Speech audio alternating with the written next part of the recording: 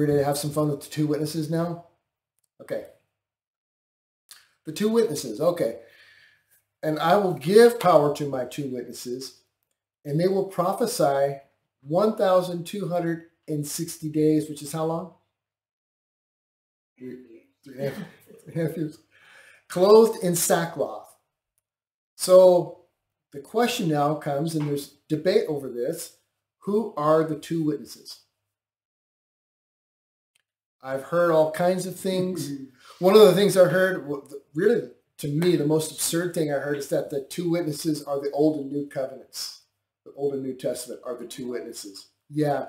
If you're one of those in one of those groups that likes to symbolize everything away, because you can't explain what's going on here with Revelation, and Revelation's all symbolic, you got to do something with the two witnesses, so you kind of pull that out of your hat.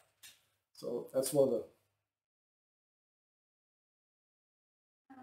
One of the beliefs, I think, is it's Elijah and Moses. Mm-hmm. Yeah, because they were the two that appeared on the Mount of Transfiguration. That's what I prefer, yeah. Yeah, another is Elijah and Enoch, because those are the only two men that didn't die in the Old Testament. They were both. Yeah, I heard that too. Well, that would be neat to take you up and think, hey, I'm here. And you got to go back and die. You got to go back and die. Well, here's the thing. Everybody's got to die. Everybody's got to. But everybody doesn't. We'll all be changed. We won't all sleep. That's right. Here's the thing with Enoch, though. The problem is this is a Jewish thing. This is an Israeli thing, okay? Israel was not a thing during the time of Enoch. It's all pre-flood. Enoch was pre-flood.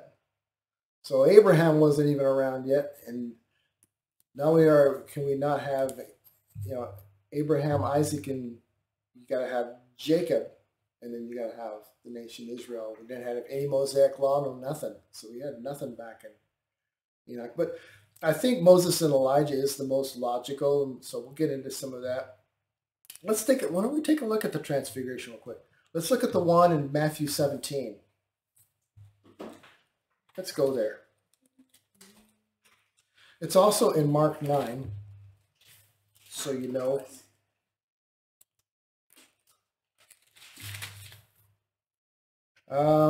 Yeah, we'll look at like the first 11 verses here.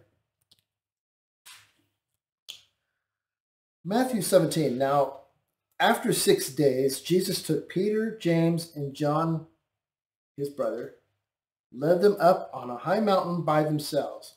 And he was transfigured, he, meaning Jesus, was transfigured before them. His face shone like the sun, and his clothes became as white as the light. And behold, Moses and Elijah appeared to them, talking with them. Again, I'm not real sure how they knew who it was, unless the Lord just kind of told them, or maybe they were wearing party name tags. Hello, my name is Moses. Hello, my name is Elijah. Yeah. My name is Moses. You killed my prophets. Prepare to die. Hey, it was inspired by the Holy Spirit. Yeah, could have been the Holy Spirit did it. Yeah. Okay, so verse 4, then Peter answered and said to Jesus, Lord, it's good for us to be here. That's early New Testament speak for this is cool. If you wish, let us make here 3 tabernacles, one for you, one for Moses, and one for Elijah. There's Peter again trying to help out and come up with a really cool plan. While he was still speaking, behold, a bright cloud overshadowed them. And suddenly a voice came out of the cloud, saying, this is my beloved Son, in whom I am well pleased. Hear him. In other words, shut up, Peter. Listen, hear him. Verse 6, and when the disciples heard it, they fell on their faces and were greatly afraid. It's different from what we get with some of the so-called prophecy visions that people have today, where you don't hear about them falling down on their face like this. Instead, it's... I was hanging out with my buddy Jesus. Yeah. Yeah. I was shaving in the mirror and Jesus showed up over my shoulder and we just palled around all day. No, it's not like that. No, they were greatly afraid, which you would be if the glory of the Lord is there and you hear this big booming voice of thunder from heaven, right? But Jesus came and touched them and said, arise, and do not be afraid. When they had lifted up their eyes, they saw no one but Jesus only. Now, as they came down from the mountain, Jesus commanded them, saying, "Tell the vision to no one until the Son of Man is risen from the dead." He's trying to get across to them that I've told you before, and I keep trying to tell you guys I've got to die. Because remember, they don't have this split visit kind of thing from the Messiah. They just see the one visit. He's coming and he's going to conquer, and we get to enjoy that and be involved in that. He's trying to impress this on them. So his disciples asked him, saying, "Why then do the scribes say that Elijah must come first?" Jesus answered and said to them, "Indeed, Elijah is coming first and will restore all things. But I say to you that Elijah has come already, and they did not know him, but did to him whatever they wished. Likewise, the Son of Man is also about to suffer at their hands." Then the disciples understood that he spoke to them of John the Baptist. So just as we have near and far fulfillments of prophecy and types so frequently, Jesus is trying to communicate to them that John the Baptist was a type of Elijah. And we'll address that some more because some people, particularly I think of the amillennial type view, might try to say that John the Baptist was Elijah and he fulfills that prophecy here. We'll get into that a little bit more and how that's not the case, that this is just kind of one of those near and far fulfillment kind of things that happens. And I can back it up with scripture, and so we will. Matthew 11:14. So yeah, they actually in First John they asked if John the Baptist, he says I'm not the Christ, and they asked him, what are you, Elijah? And he says he's not. John 1. Yeah, what did I say? 1 John. Oh, sorry. Got it. John 1. That's all right. And then they asked him if he was the prophet, and it says in my notes that it was, I think that was referring to Moses, prophet like Moses. So. And he says, "No, I'm not any of that." And then I think also we have we'll get there. But Jesus also said the same thing. Well, Jesus said in Matthew 11:14, he says, "If you're willing to accept it, John himself is Elijah who was to come." In that prefiguring, but then in another place he says he's not, that he is to come, that he's still to come. So we'll get there. Well, we'll get there. One thing at a time. You guys are getting ahead of me. You guys are good.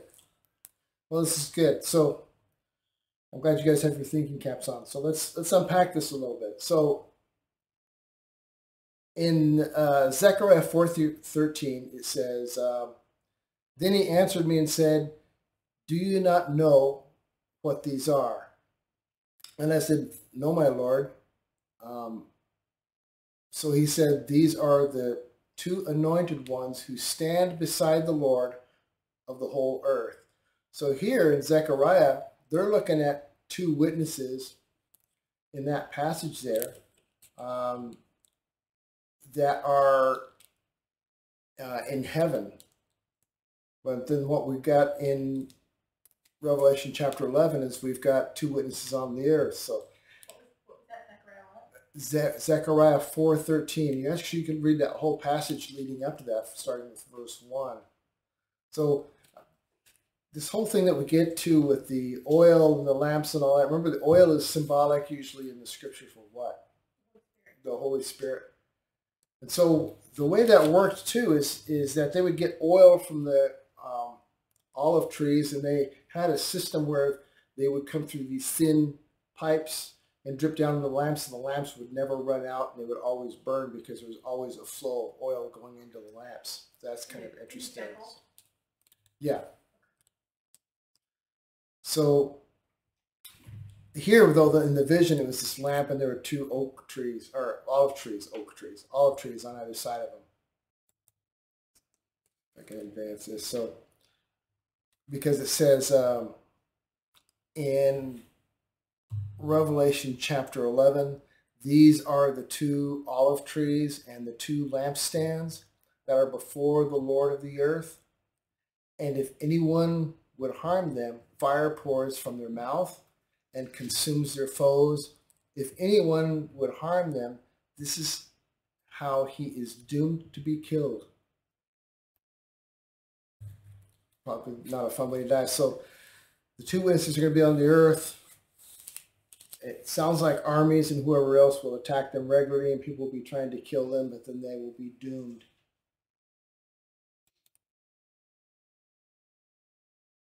Let's look at the possibility of Elijah here.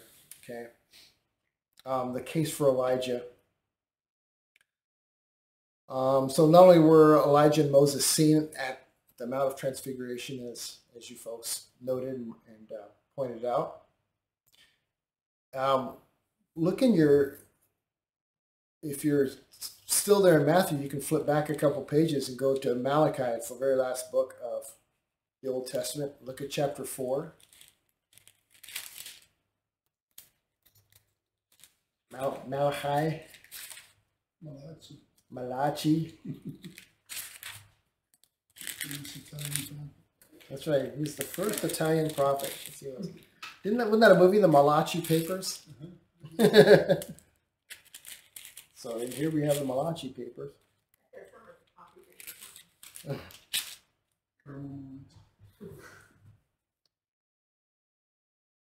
All right, let's take a look at this here. The great day of the Lord, the great day of God. For behold, the day is coming, burning like an oven, and all the proud, yes, all who do wickedly will be stubble. And the day which is coming shall burn them up, says the Lord of hosts, that will leave them neither root nor branch. But to you who fear my name, the Son of Righteousness shall arise with healing in his wings, and you shall go out and grow fat like stall-fed calves. You shall trample the wicked, for they shall be ashes under the soles of your feet. On the day that I do this, says the Lord of hosts, remember the law of Moses my servant, which I commanded him in Horeb for all Israel, with the statutes and judgments. Behold, I will send you Elijah the prophet before the coming of the great and dreadful day of the Lord. And he will turn the hearts of the fathers to the children, and the hearts of the children to their fathers, lest I come and strike the earth with a curse. Well, one of the things I wanted to point out was, he says, I will send you Elijah the prophet, but notice before the coming of the great and dreadful day of the Lord. Notice it's not during. So if the two witnesses start, they have their beginning in ministry in the beginning or in the middle of the tribulation, and they go all the way to the end, they're not coming before the great and terrible, the dreadful day of the Lord. They'd be during. This passage here, the Lord says, I will send you Elijah the prophet before the coming of the great and dreadful day of the Lord. So now you might ask, well, why is this here in this passage then? Well, again, I think it's just the Holy Spirit, John under inspiration of the Holy Spirit, is setting the stage for some of the players, because what we're getting ready to have in the next chapter is we're getting ready to have some interaction between Satan, Antichrist, the two witnesses, in the temple. By the time especially you get to chapter 13. So this is setting up some of the players and the location. So that's why this is here. Is it's one of those, again, meanwhile back at the ranch, what we say about parenthetical, where it's, you've got to say, okay, now I haven't told you about the two witnesses yet.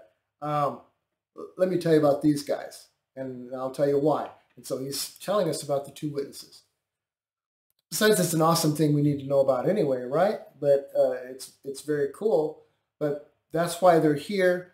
And could John have said something about them sooner? Could he have said something back in Revelation 6 maybe, when he's talking about the seals, opening the seals, and talking about, the two witnesses when they come along? He could have, I guess. He could have gotten there. But that could be kind of confusing, because really, when he kicks off the seals in Revelation chapter 6, he's talking about the four horsemen of the apocalypse and that kind of thing. So that might get all kind of muddied up. And really, where the focus for the two witnesses, where we see some outstanding action, is in the middle of the tribulation week. So the flashback makes a lot of sense. So works for me. Works for me dealing with like writing scripts and movies and so forth. That's a cool way to do it, is to kind of flashback 3.5 years earlier. Because they're going to be witnessing for 3.5 years, do you think they're going to be starting right at the beginning of the 70th week? In my opinion, I think so. I think it could be. I've heard a couple of people express before that if they're not the ones who bring the 144,000 to Christ, to the true Messiah, that wake-up call that happens when the rapture happens and a few people wake up, be there maybe to offer them guidance and to send them on their mission, maybe to pray over them or to get the seals on their foreheads and all that. However that happens, I'm not real sure.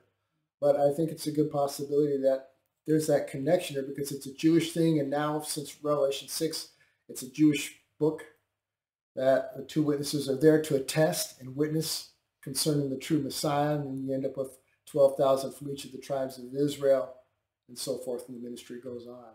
Well, and also, too, in the Old Testament, which is, like you said, we're back to, church has been taken out, we're back to the dispensation of the Old Testament is there. Mm-hmm.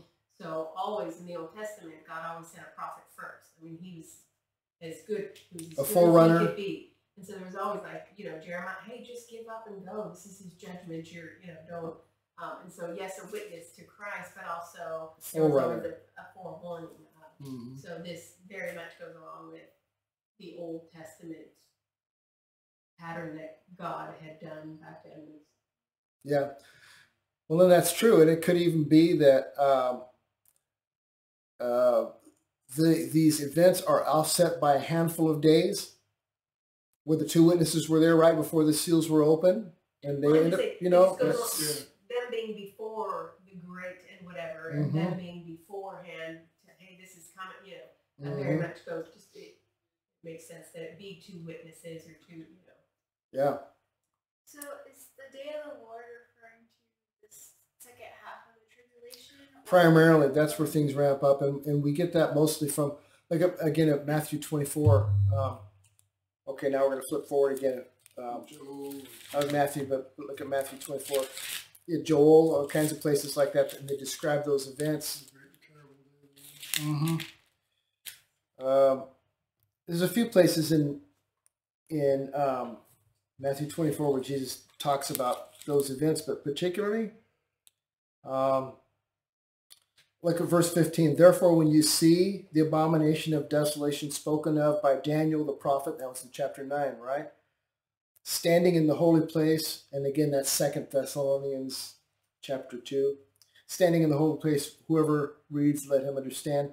Then let those who are in Judea flee to the mountains. Let him who is on the housetop not go down to anything. So this is the great and terrible day of the Lord, where you've got to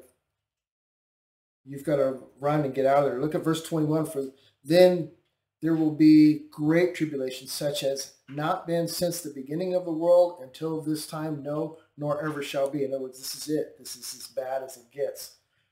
Unless those days were shortened, no flesh would be saved. But for the elect's sake, those days will be shortened. Now, please, I've said this again, that doesn't mean God's going to make days like 20-hour days or 10-hour days. The days are shortened by the second coming.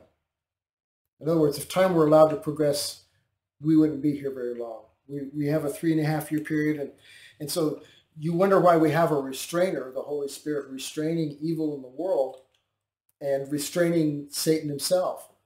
When the restrainer lets go, as we see, as Paul wrote as well, you see how quickly things wrap up. So even without God dumping wrath on the earth, look how quickly things escalate and get ugly. So we probably wouldn't even make it to redemption if, when did it start happening? Genesis chapter 3, after the fall, Genesis 3:15. When did the Holy Spirit start restraining evil?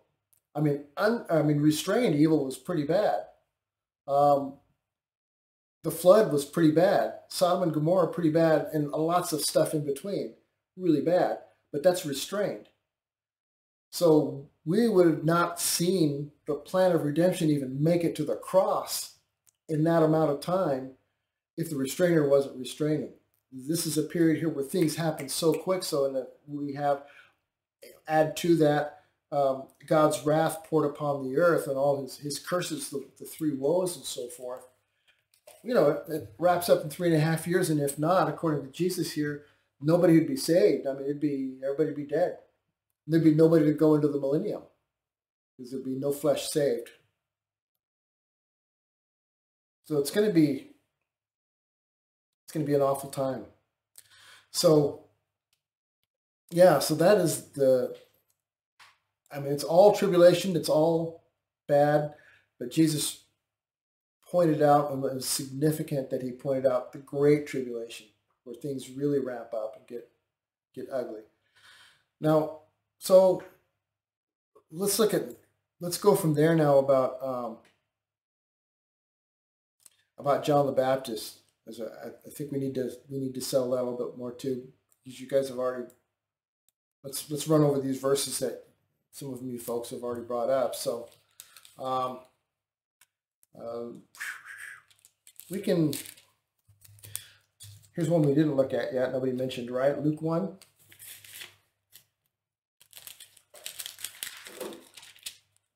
Luke 1. Let's look at verses 13 to 17.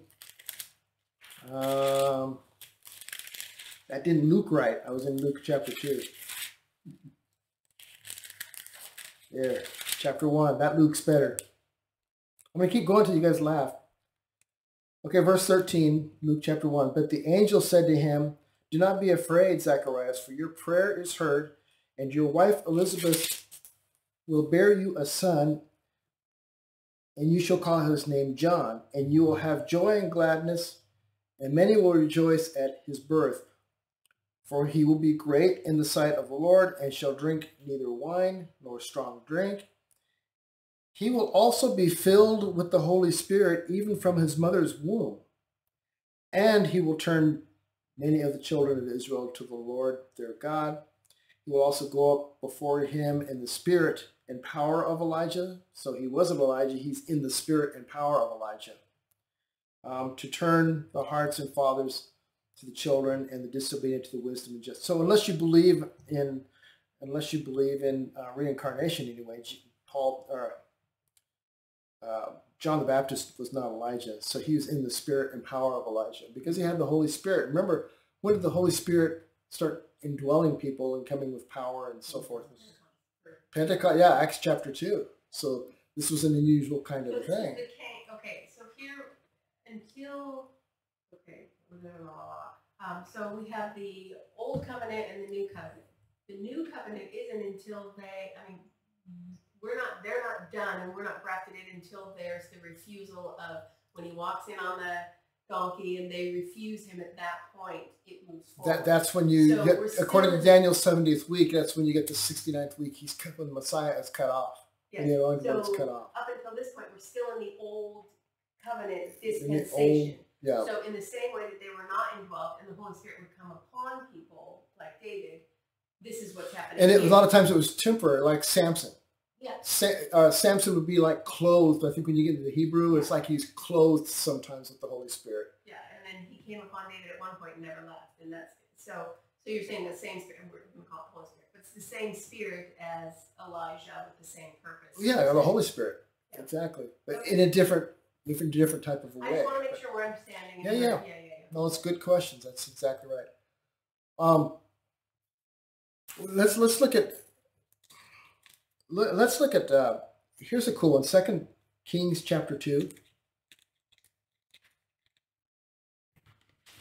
I'm going to make you all flip some pages tonight. But these are important verses. I think it's important that we get this right and we understand it correctly.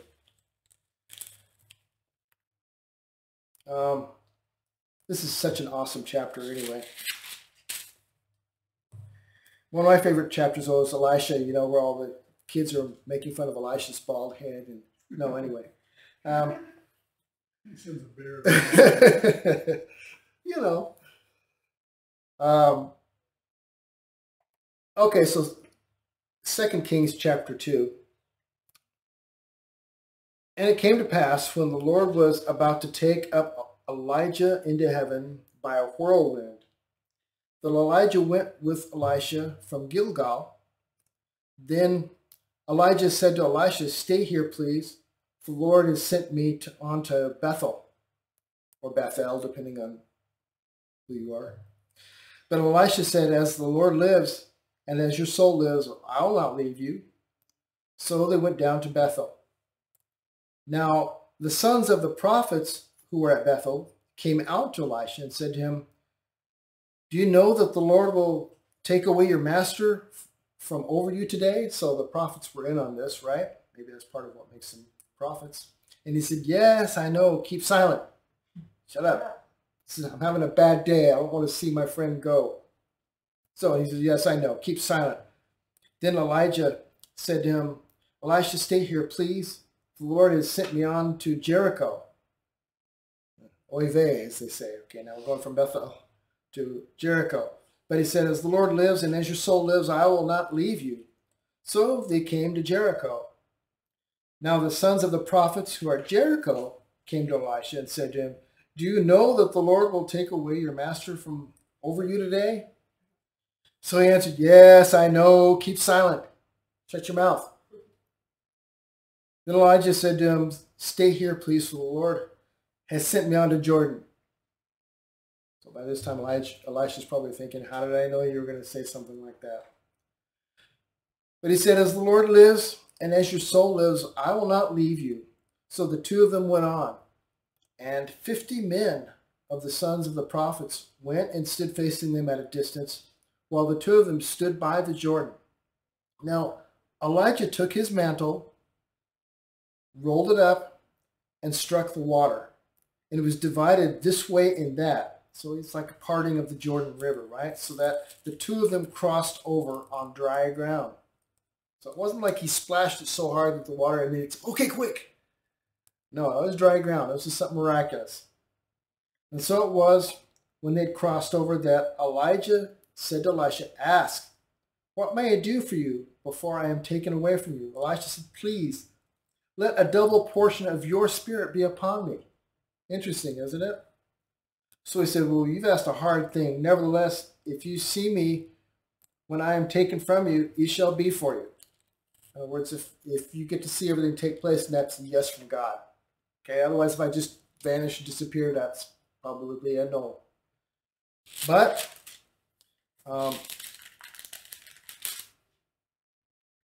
if not, it shall not be so. Then it happened, as they continued on and talked, that suddenly a chariot of fire appeared with horses of fire and separated the two of them. And Elijah went up by a whirlwind into heaven. Yeah, that would be kind of cool. Verse 12, and Elisha saw it, and he cried out, my father, the chariot of Israel and its horsemen." So he saw him no more, and he took hold of his own clothes and tore them in two pieces. He also looked up the mantle of Elijah that had fallen from him, went back and stood on the bank of Jordan. And when he took the mantle of Elijah that had fallen from him, and he struck the water, and he said, "Where is the Lord God of Elijah?" And when he had also struck the water, it was divided this way and that, and Elisha crossed over. Now, when the sons of the prophets who were from Jericho saw him, they said, "The spirit of Elijah rests on Elisha." And they came to meet him and bowed to the ground before him. So that is the spirit of Elijah coming upon John the Baptist. It's not like it's a reincarnation or John the Baptist is Elijah, but he's a type, and that's what to confirm. That's unlike Malachi, where it says Elijah will come before. So it's not just the spirit and power of Elijah, but it's Elijah's coming. So that's kind of the difference here. Now, to confirm, we looked at Matthew 17. We saw what was there, verses 10 to 13 at the Transfiguration. And He said, tell the vision to no one until the Son of Man is risen from the dead. Verse 10, and the disciples asked him, saying, why then do the scribes say that Elisha must come first? Jesus answered and said to them, indeed, Elijah is coming. Future tense. John the Baptist is dead here. So Jesus isn't talking about, he's not saying that John the Baptist is Elijah. He says he is coming. He's coming first and will, future tense, restore all things. But I say to you that Elijah has come already, etc. So he went in to explain so that you understand how the typology and how the prophecies is the near and far future fulfillment. So we see future here, which we covered some of that before when we were talking about Jesus talked about the abomination of desolation, and we already saw that Antiochus was 200 years before Jesus, but Jesus is saying, hey, when you see him come. So this is a pattern that we see happen all the time. Yes? A before question. A before? So the fact that we're talking about the spirit, how did it say the spirit of the same spirit as Elijah had will be on? Yeah. So we're talking about the spirit being On Elisha or on Elisha and John the Baptist. The same kind of thing. So the same spirit that Elisha had from Elijah, John the Baptist got. Yeah. I was trying to say if that would be kind of a confirmation that there won't be any indwelling of the spirit in, but that doesn't. No, not really. And wait, that's a hard one. I've gone around and around with that, and I can argue with myself on either side of that argument. I know it's not church, but the redemption is done on the cross already.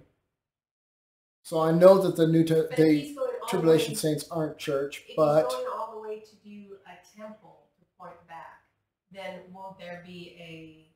Well, because they're not pointing future where it must yet happen. It's already done, so they're looking back. So I don't know. Like I said, I can argue both sides of that like all night long, and then do that right now. But maybe we'll talk about it some more. And if you find a verse that confirms one way or another, then let me know. I'm talking about the tribulation, not once we get to the millennium. Oh, where he's right. He's Millennium sitting on is, the throne. that's a whole That's a entirely whole different animal, isn't it? Yeah. Whole other kettle of fish. So the disciples are still grappling with the duality of the Messiah coming in two different visits and stuff. So that's really tough. Yeah. So, yeah. So when we talk about the spirit of Elijah, are we saying the Holy Spirit? Mm-hmm. Okay. Yep. It's not Elijah's spirit. Okay. Because Elijah's spirit, going, it's almost kind of a halfway form of reincarnation, right? Spirit babies going on and going, spirits going, leaving from one person and going and living in somebody else. It's like, that'd be horrific, wouldn't it? I've always said reincarnation would be a cruel joke. Reincarnation would be cruel. It would be. Okay. Can we do this again? Exactly. Go back until you get it right. Exactly. So now let's look at this is another thing about Elijah, okay? This is speaking of the two witnesses. We're back in Revelation chapter 11 now. Move forward. And it says they have the power to shut the sky, that no rain may fall during the days of their prophesying. Elijah did do that. Elijah did do that. So, in fact, it makes me question whether or not it's possible that when the two witnesses come upon the earth and we've got the seals and all this going on and all the fires and things getting scorched, at least for the first 3.5 years, maybe there isn't going to be any rain. I don't recall anything in the scripture that says, we do know that there's going to be drought and disease, this kind of a thing.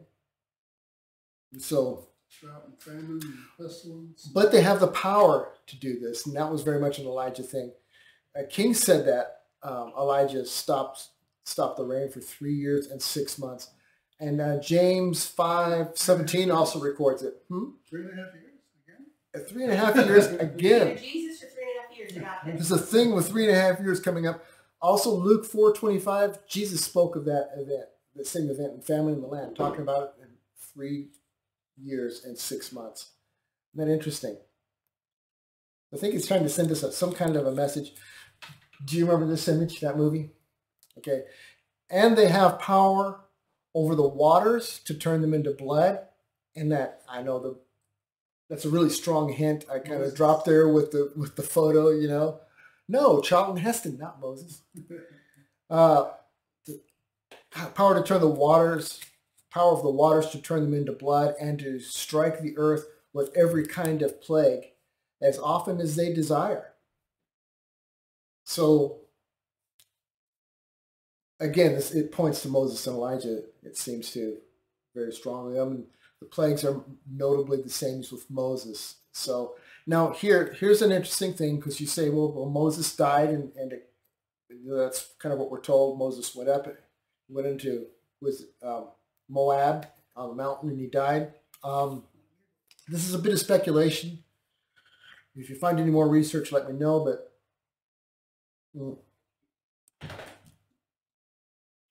there's speculation vis-a-vis the disposition of the body of Moses, okay? In Deuteronomy, his body was, as far as the writer adding the addendum knew, it was left on a mountain in Moab, but no one knew where it was left. So Moses wrote the Pentateuch, the first 5 books, but then we've got this little add-on thing. Obviously, Moses didn't write it after he died. I mean, he could have presciently written it down before it happened, because the Lord told him this is what's going to happen, so write this down, Moses. He could have done that. And, you know, but we just don't know, okay? But what I want you to look at real quick, just as a bit of fun, Jude, yes. Jude 7-9. Flip to Jude. Hey, Jude, and then somebody was going to go there.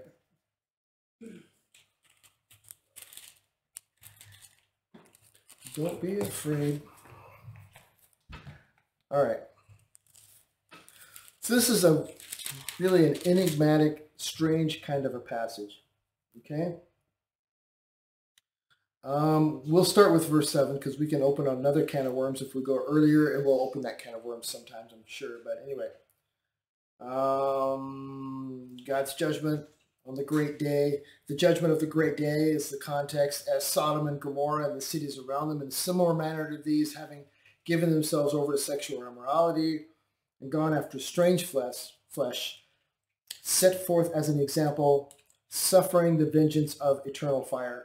Verse 8, likewise also these dreamers defile the flesh, reject authority, and speak evil of dignitaries.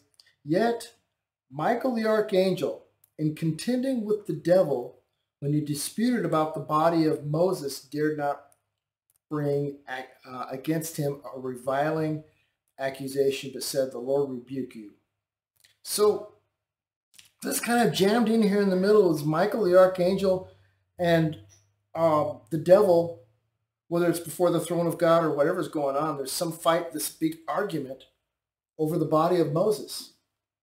What's that about? Well, that's where the speculation begins, and probably this might be where the speculation should end. But the body of Moses probably should have stayed in the ground like the rest of the Old Testament saints, right? So Michael had the body and was bringing it up and taking it into heaven maybe, and devil's going, hey, whoa, what is up with that? What's going on there? You know, there could be an argument like that, because why was Moses' body being treated differently? Well, you know, there's speculation that this could be part of the reason why, is that God wasn't done with Moses yet and wanted him to have the same body and whatever else. And God could have done what he did with, you know, what he'll do with the saints at tribulation. The dead in Christ will rise first and bring their bodies up to meet their spirits in heaven, right? But there's something about he didn't want Moses or the devil to get a hold of Moses' body for whatever reason. Did Moses know what God's plan was?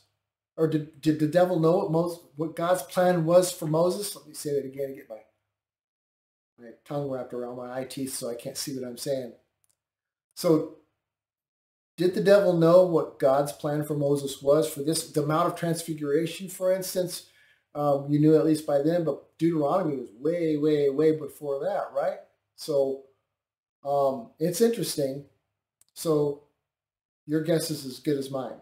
So this is an answer to the kind of a question about, well, wait a minute, Elijah didn't die and he just got taken up into heaven. And that's the same type of question about Enoch, right? Well, Enoch was and then he was not, for the Lord took him.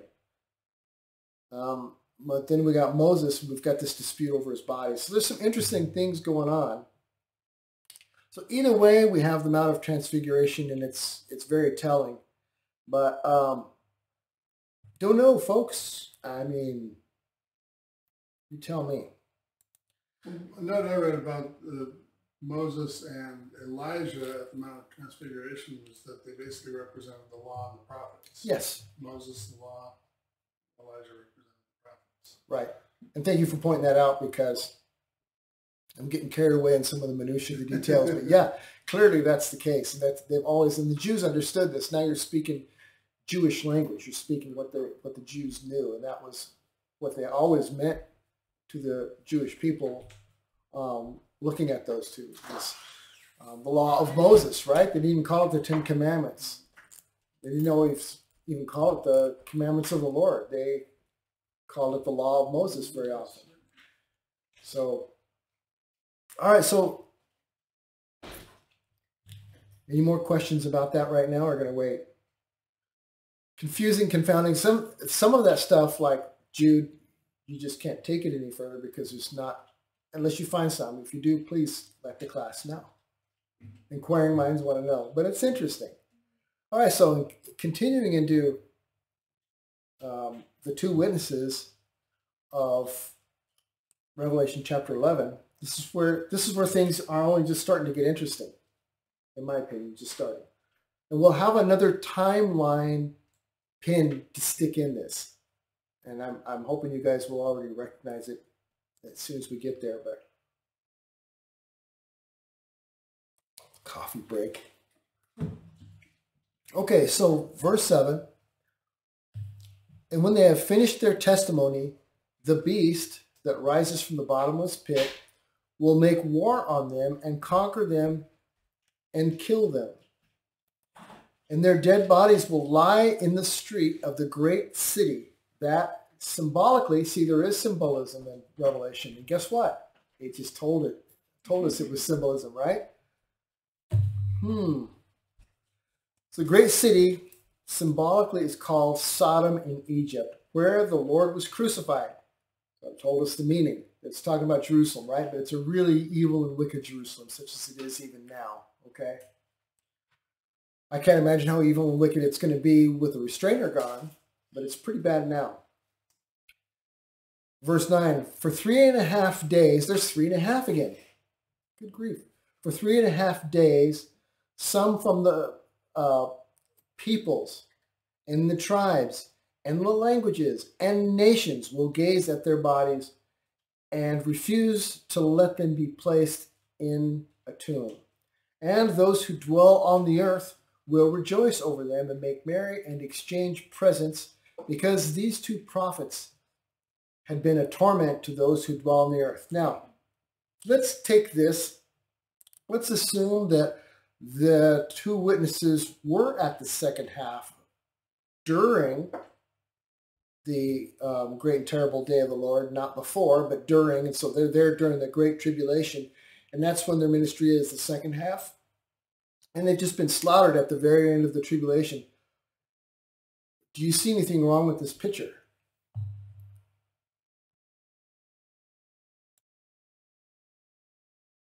Part of that,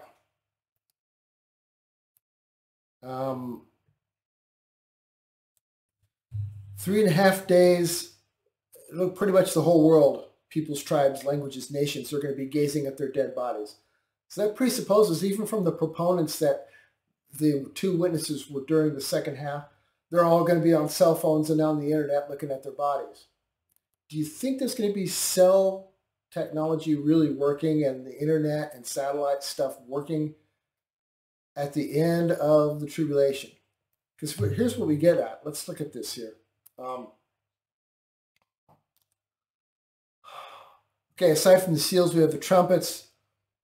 just, I mean, during the trumpets alone, leading up to this point, we've had great hailstorms that destroy a third of the trees and green grass. That's in Revelation 8:7. Asteroid strikes the sea, destroys a third of the sea creatures and the ships.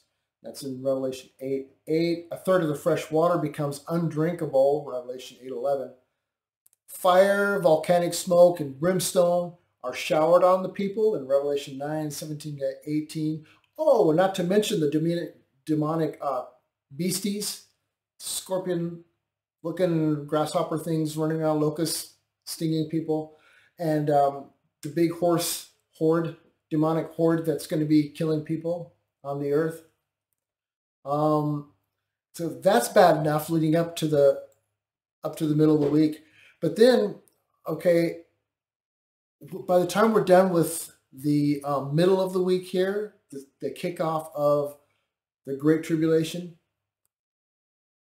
by the time you're done with the bowls, and assuming that the two witnesses are at the end of all this, and we've got this celebration and the partying, and they're exchanging presents and making merry, like it says here, that would be, they're making merry and having all this fun and partying and everything after another great earthquake has destroyed a tenth of Jerusalem and kills 7,000 is what happens in verse 13. An infectious disease that causes sores on the body strikes both men and animals worldwide in chapter 16. Those people are going to be in a party mood. The sea becomes foul so that all sea creatures die. Remember that one of the bowls is that all the water turns to blood. The remaining fresh water becomes fouled as well. The sun's heat is intensified and scorches the earth. The world gathers for the final battle of Armageddon. These are all in chapter 16. Another mega earthquake rocks cities around the world in 1618. So the list is incomplete, but you've had 2 billion people die by the time you're done with the trumpet judgments. And then another, how many times you've got 130-pound hail again that falls. The entire planet's decimated by the second coming. So to me, logically, that's not those who dwell on the earth will rejoice and make merry and exchange presents. I don't see that. People with all these spoils and sores and stuff like that. So that's another reason, another thing to stick a pin and say, no, their ministry is the first half. And then when we get also into chapter 12, when it introduces the Antichrist beast, comes out of the sea and everything that happens, how he goes after the 2 witnesses. And then he goes after Israel. They flee to Petra, but he sends a flood after them of armies or so forth, and all these things start happening. And then he goes in the temple, stops. So all these things that happen around the temple start happening in chapter 12 and 13 and so forth. So these events that all happen right now, it just makes more sense that, excuse me, what John's doing is he's setting up what it looks like when we get to the introduction of the Antichrist beast in the next chapter. Okay, so here what we've got is the beast has come out of the bottomless pit and he attacks him. Now beast, now I don't know if you remember this chart for online reasons and so forth. So the beast, now who is the beast? Remember the beast is what we're calling the Antichrist beast in this passage here. Okay, and that's different from the false prophet, and it's different from Satan. So Satan's the black text, serpent, devil, Satan, the deceiver. Okay, and then we've got the Antichrist beast. So this is Antichrist possessed by Satan after he's slaughtered. Let me just read through this again real quick. So the beast, Antichrist, that rises from the bottomless pit will make war on them and conquer them and kill them. We just read that, okay? And that's post the Antichrist's resurrection, which I believe is by permission of God or by the activity of God. This is part of God's wrath that he does. God is doing this now, okay? And so you've got the second point, that ancient serpent who is called the devil and Satan, the deceiver in chapter 12, verse 9. Okay, but it mentions again, the third point, and I saw the beast rising up out of the sea. Now, at one point it says he's coming up out of the bottomless pit. That's where he originates, right? Rising up out of the sea, probably the sea of people, which means, all the nations of the earth. Refers to large numbers of people with 10 horns, 7 heads, 10 diadems on his horns, and blasphemous names on its head. And to it, the dragon gave his power and his throne and great authority. And we'll see that in chapter 13. So the beast is one entity. All the power comes from Satan. Okay, he gives it all his power and his authority. Then I saw another beast, and we'll get into that after this, and that's going to be the false prophet. And he speaks like a dragon, and he has all the exercises the authority of the first beast and causes the inhabitants to worship the first beast. And that was point number 4, and that's in chapter 13. And point number 5, another example. And he carried me away in the spirit into a wilderness, and I saw a woman sitting on a scarlet beast that was full of blasphemous names, and it had 7 heads and 10 horns. So the scarlet beast is the same one as the 7 heads and 10 horns we saw before. So the scarlet beast, the beast, it's the same thing, the same entity. But it's named differently in chapter 17 as scarlet beast. And number 6, and he seized the dragon, that ancient serpent, who is the devil and Satan, and bound him for 1,000 years and threw him into the pit. And that's in Revelation chapter 20. So I just wanted to go by that by way of review, just to show the who's who. So when we talk about the beast that came after the 2 witnesses, we know that that is going to be possessed Antichrist, empowered by Satan to go and do this. Okay, so back to Revelation chapter 11 now, verse 11. So, but after the 3.5 days, a breath of life from God enters them, and they stood up on their feet, and great fear fell on those who saw them. Then they heard a loud voice from heaven saying to them, "Come up here." And they went up to heaven in a cloud, and their enemies watched them. And at that hour, there was a great earthquake, and 1/10 of the city fell. 7,000 people were killed in the quake, and the rest were terrified and gave glory to the God of heaven. I have one particular theory about this, because that great earthquake falling in Jerusalem and 7,000 killed and so forth. And I kind of, I was looking at it and reading again in Zechariah 13 and so forth, and reading Revelation 12. Satan sending a great flood after the woman being Israel, right? We'll get there in chapter 12, but the woman Israel. My thought is that when he comes up and he slays the 2 witnesses, that's the big clue to those who are believers in Jerusalem to get out of Dodge. So 3.5 days, they're migrating toward Jordan. Like, let's get out of this place. This is not a good thing here. So they're getting out. So when the time this earthquake happens, remember, God tends to evacuate his people before he does something. We saw that with the flood, as in the days of Noah, as in the days of Lot. Even if there was 10 people who was a believer, God was not going to rain fire and brimstone on Sodom and Gomorrah. So that's kind of my idea. I don't know if that's accurate or not, but it seems reasonable to me. God can do whatever he wants. But one thing real quick, it seems to me, if you look at the very next verse in Revelation 11,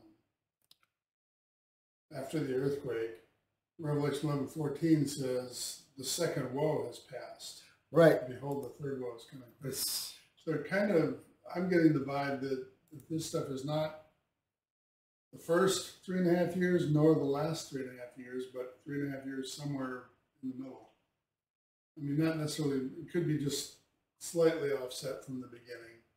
But I mean, if this is the second woe, then all the stuff that we've gone through already in the first woe. The first woe was in chapter 9 with the locust-like beasties and the horse-like horde. The second is Satan cast down to earth and the arrival of the Antichrist. Now, see, we see Satan falling down to earth, which is going to happen before chapter 11, before he comes up out of the pit, or before he comes out of the sea to go after. Satan's got to get cast down to earth. Well, we find out, John gives us the narrative how that happens when he does like not a flash back, but a flash up. His perspective changes to heaven now, and there's a war in heaven. And Michael steps up and kicks Satan down. So we've got the second woe is Satan cast down to earth and the arrival of the Antichrist beast by Satan. Okay, so this wraps it up, though, when we get into this. And then we'll continue on, and we can also discuss more afterward. But the seventh trumpet. Now the seventh seal was opened up, and it gave us the 7 trumpets, right? The seventh trumpet heralds the bowls. Verse 15 of chapter 11 says, "Then the seventh angel sounded, and there were loud voices in heaven saying, 'The kingdoms of this world have become the kingdoms of our Lord and of his Christ, and he shall reign forever and ever.'" Now, it's being proclaimed as if it's a done deal. In other words, this is it, folks. This is the Messiah coming to set up his kingdom, the Lord setting up his and his Christ, the Lord and his Christ, and he's going to reign forever and ever.